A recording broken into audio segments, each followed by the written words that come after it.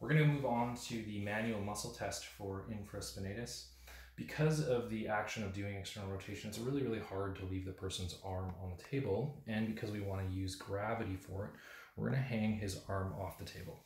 So in this case, he's going to be trying to bring his arm up as far as he can actively without trying to pick his whole shoulder and arm up off the table like so, because that's going to be using other muscles. So what I'm going to do is put my hand just underneath his arm here, so as he does that action, I can tell if he's starting to use other muscles because it's going to pick up off my hand. So whenever you're ready, if you can do that action for me. So that is going to be the active range for infraspinatus, right?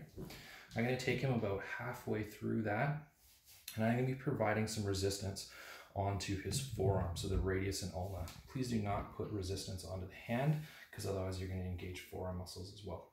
The other thing to check for is if they're using a lot of hand and wrist in the action, they might be putting too much effort forward from this. So the rotation's happening to the humerus here, so we won't be stabilizing as much as we can, but the shoulder is held stable by the table.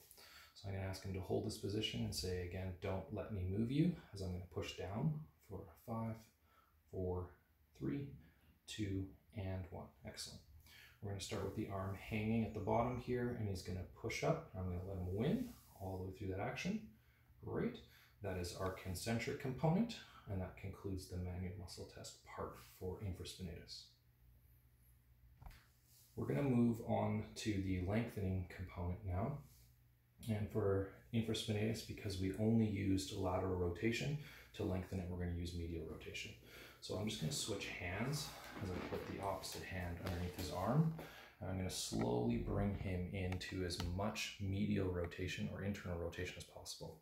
Again, I'm looking for that end feel, but if we take a look at his scapula, if I pushed past that, I would see the scapula starting to lift up. So that's beyond the muscle's limitation or moving other items.